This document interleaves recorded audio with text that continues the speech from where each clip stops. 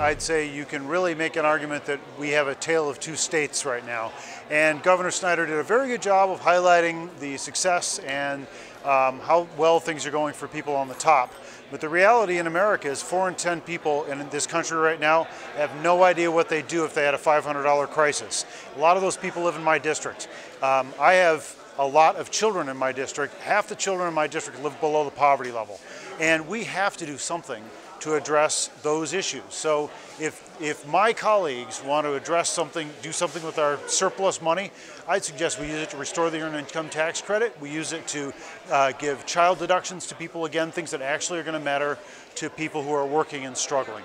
And Grand Rapids is a success story in a lot of ways for a lot of people, but it is not a success story for everybody.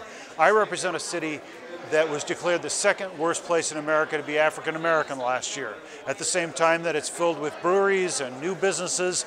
And so for the affluent and the successful, it's nice to succeed. But we absolutely have to remember that we live in a state that includes everyone and not just the successful. So my urgency is that we tackle those issues. And I was particularly disappointed not to hear Governor Snyder talk about real work on criminal justice reform, because our criminal justice system takes a lot of people out of the real possibility of achieving in our society.